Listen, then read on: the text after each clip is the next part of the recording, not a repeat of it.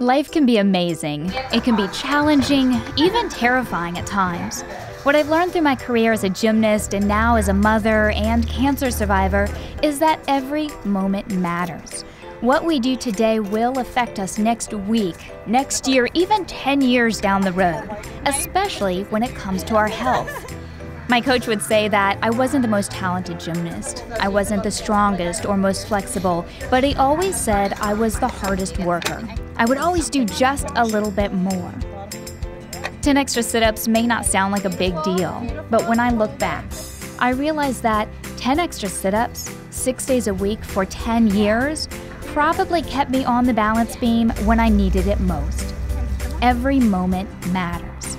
Fitness line Salto is a throwback to my gymnastics days. A salto, or somersault, is one of the primary foundation skills you learn.